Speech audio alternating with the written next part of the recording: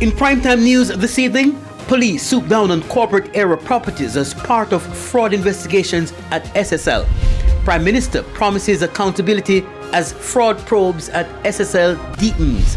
And a man caught in video beating a woman now in prison.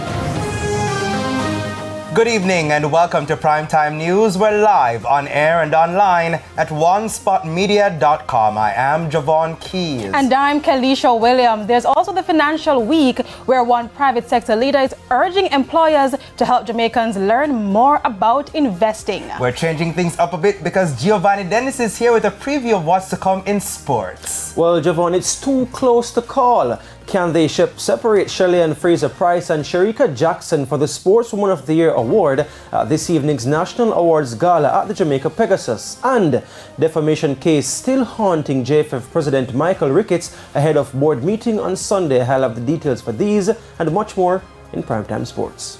And Romaine Robinson is also here with a preview of what's to come in weather. Thank you so much. We are expecting a dry weekend this weekend, but we're still holding Monday for some shower activity across the area. Windy conditions prevail as well.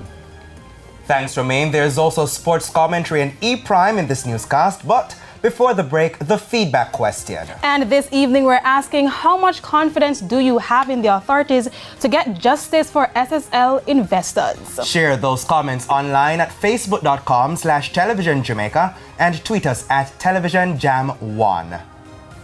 Please stay with us. Primetime News returns right after this break.